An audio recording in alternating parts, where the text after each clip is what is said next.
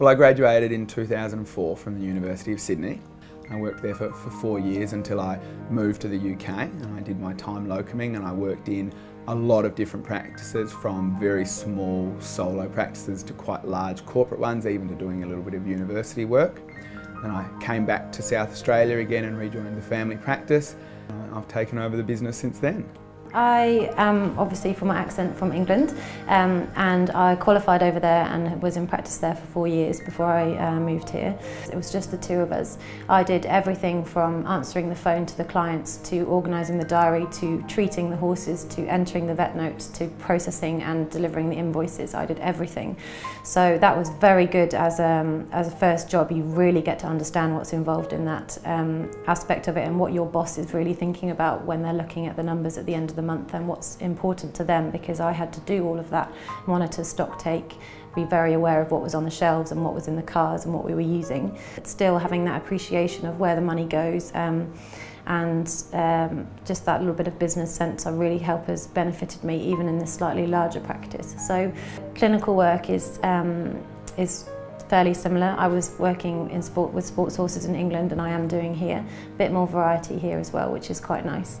And yeah, so I've been able to transfer my skills definitely, both on the clinical and administrative side. When I was at uni, I always felt like I should know more about it, and I didn't know much about it. And the boys in my year were always very business orientated and used to make me feel like they knew about it and were always planning to set up their own business from an early age, and I felt like I didn't understand much.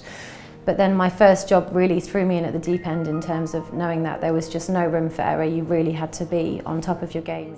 I mean, on the financial side, it is important for you, well, I think it's important for you to know how much money you're bringing in each month, and have an appreciation of where that goes within the practice. You also know what you're actually worth in terms of your yearly meetings, contract updates, financial updates. You have a lot more ammunition and confidence asking for pay rises if you really know what you're worth to that practice. So there is the financial aspect, definitely.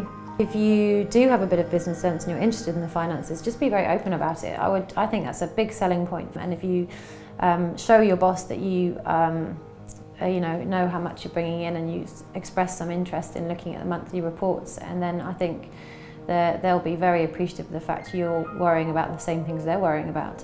Myself and my boss definitely take very proactive leadership roles in the financial side of the practice. We're always going over prices, costing, working out margins, doing monthly deals for various vaccinations, that kind of thing. So yeah, a lot. It depends on the personality of the vet and the drive, I guess, of that individual. But no, there is definitely, I think, role for leadership.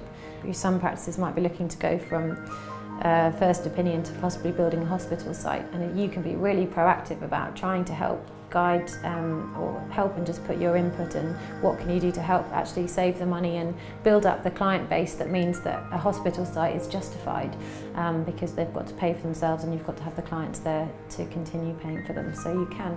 We know what we've got to do for that. We've just got to start saving X amount per year, and this is what renting the building's going to cost. What do they say? Good medicine is good business. I never would have thought it when I qualified, but it is very important, and I've picked that up in a short space of time how important it is. And also, because there are some new grads now coming out with business sense, there aren't a lot of jobs available a lot of the time, particularly in the equine industry. You do have to sell yourself. You not only have to be a good clinician and reliable, but you need to have a few extra things. At the end of the day, bills have to be paid, and having an employee that's aware of that just makes you stand out a little bit more.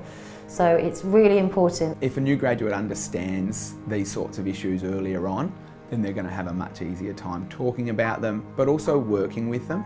I suppose I liken it to practicing medicine. You can't practice medicine unless you understand physiology, and I actually don't think you can work in a small animal practice without understanding how it works. There's only one thing I look for in a new graduate, is the confidence to work in the business well. And by the time you're in your first year of practice, there are so many other things coming along. You've got to understand it beforehand. You need to know how a practice runs, because then you'll be able to hit the ground running. The first thing to remember is that from every $100 that you're billing out, only $10 to $15 of that is actually available to increase staff compensation, be reinvested into the practice, go on to pay interest, taxes, and then a little bit of profit for the practice. Number 2 is that learn about the commercial environment and know the realities of what you're going into before you enter it. So as an undergraduate, learn about it.